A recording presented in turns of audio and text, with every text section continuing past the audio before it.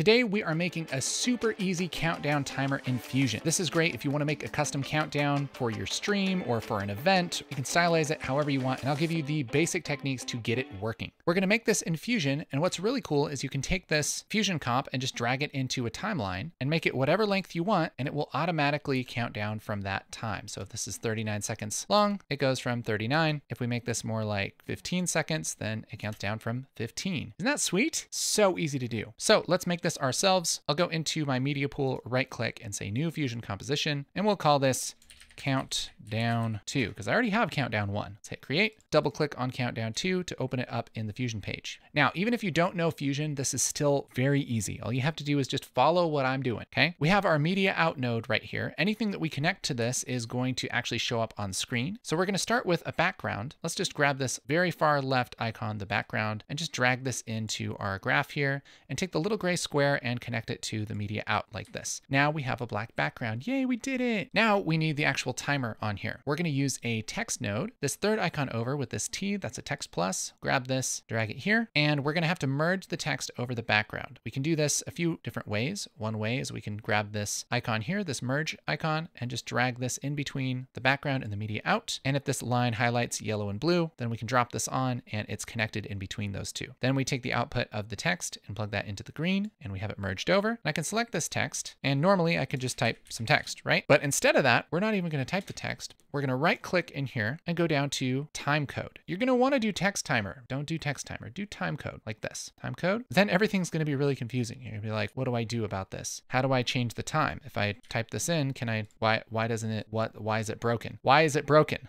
Why are you the way that you are?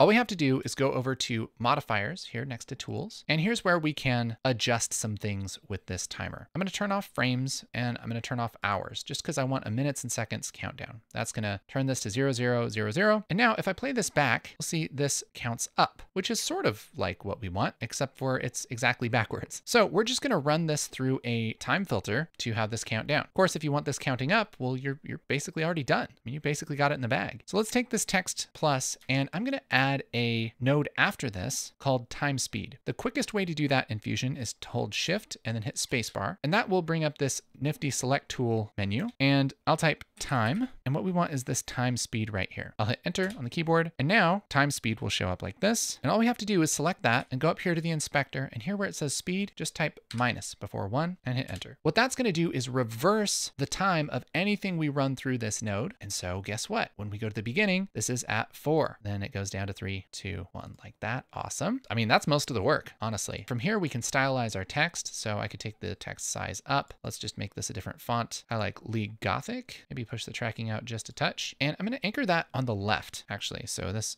horizontal anchor right here, boop, click that, and then kind of bring this back in and center it. And that's so when the numbers change that it doesn't kind of move around. Whereas if it's aligned to the center, as the numbers change width, see it kind of like twitches. So to avoid that, just anchor it on the left and then place it roughly in the middle. And now you have this nice little countdown. So if you want a really basic countdown, this is so simple. So all of the magic is done, basically. If we go over to the edit page, get rid of this, we can take our countdown 2 that we just made, drag this in, and by default, it's going to count down from 4 seconds. But if I push this up, I can make this whatever length I want. If I want this to be a 30-second countdown, just start at 30, and boop, and it just counts down. So simple, so easy. Anybody can do that. You don't even need to know anything about Fusion. And what's nice is, again, even if you don't know a lot about Fusion, you could go into Fusion and just select their text and change the font and the size. You know, if you switch over to layout, you can change the rotation, the color, and all that stuff. So let's just have this rotated a little bit. I'll just kind of put this towards the middle. And if you're not that into Fusion, I mean, you could just take this background and turn this alpha down like this. And now you can use this as a layer on your edit page and then, you know, use whatever you want as a background, and you can kind of combine it that way. That makes it really simple to kind of build something that you want in the edit page. And again, you can make this longer or however long you want your countdown. So if you don't really want to dive into the Fusion page a whole lot,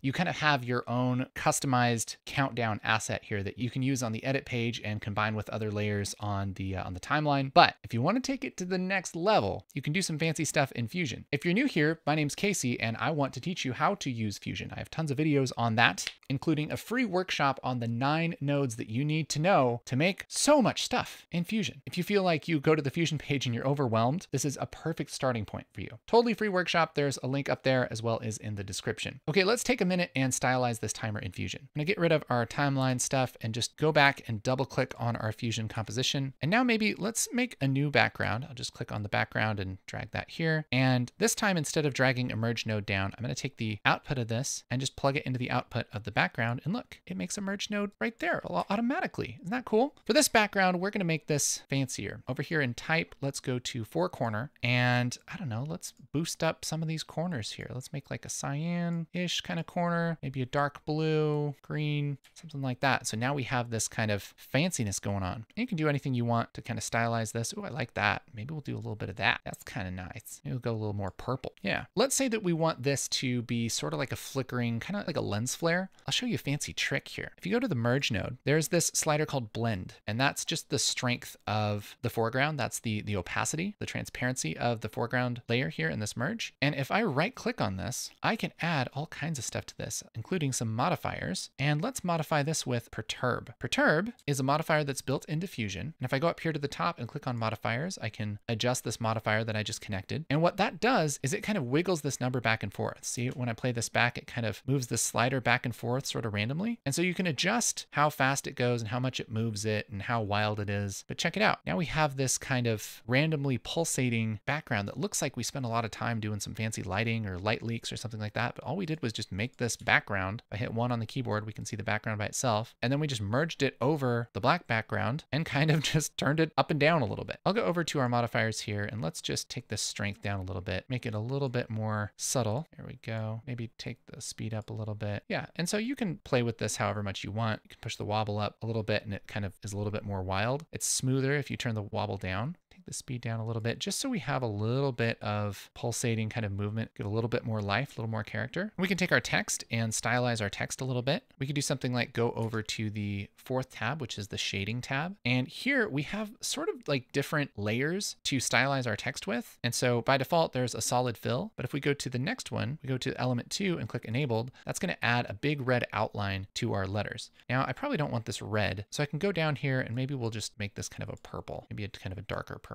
Yeah, just so that adds a little more contrast to the edges there. Looks pretty nice. We could also go to number 3, which by default is a drop shadow. Leave it like that. Easy way to make a drop shadow. We could also play with the position of the shadow. Maybe I'll just bring it down like that. Play with the softness, push the softness up on Y a little bit. It's nice. It just kind of has that nice soft shadow. And now we've added a lot of style to our timer. Not that much work. Let's do one more thing. Maybe we'll take a texture. I just have this paper texture here. If I bring it up in our first viewer, I'm just hitting 1 to bring it up on the left viewer and 2 to bring things up on the right viewer. So this is just kind of a grungy texture, and I'll just merge this over everything again. And I'll just look at our final result, which is our media out here in our second viewer. And let's just take this media in, and I can either select the merge and then just push this size up like that. There's nothing wrong with doing that. Or you can also add a transform node like this, put that in between the media and the merge. The reason I like doing that is because you can see that you're transforming things before you merge it, whereas you might not notice if you're just doing this sizing in the merge. I like to keep things laid out here in the nodes so I can always tell what's happening just by glancing at the nodes. So I'll push that up, take this merge, and then for the apply mode, let's just go to multiply. And now we have this subtle paper texture over things. So now we have a much more classy countdown with not a lot of effort. Pretty easy, right? Let's do one more thing. After this time speed, let's add another transform node here, and let's use that same perturb thing to kind of move this around slightly. But this time we're going to adjust the center, which just lets us move this text back and forth here because we're running the text through that transform. Let's right click on center and just say modify with perturb. Now by default, it's going to be crazy sauce. It's going to be crazy land. It's just going all over the landscape. Well, look at that, Gina. It's one of those weird kids wandering around the yard again. If we go to modifiers, we take this strength all the way down. That's going to make that calm down. And then we can just push this up a little bit. Maybe take the speed down a little bit. So now we just have a slight wobble here. It's just moving ever so slightly. You almost don't even notice it, but it gives a little bit of character to this. I think maybe a little more than that. Oh, might be a little bit more than that. yeah, we'll push this strength up just a touch. Get that moving. Yeah, there we go. Now we have a fancy boy. Turn the speed up a touch. Strength down, speed up a little bit. Yeah, cool. And again, just like before, we can go to the edit page, drag this down, make it whatever time we want, 43 seconds, great. And now we have this, and it's going to go forever. We don't need any keyframes. We don't need to animate anything ourselves. It just continuously does stuff. And you have a nice little countdown, business countdown. I hope this has been helpful for you. Just a reminder, if you're new to Fusion, make sure to check out that 9 nodes workshop. I'll put a thing right here. And I also want to know, do you want to fancy your timer? You want to get even crazier? Let me know in the comments and I'll make a fancy schmance timer. Here's another video I think you'll like. And yeah, what kind of fancy timer do you want? You want maybe 3D? Maybe some particles? Maybe get textury? We'll see. You just tell me.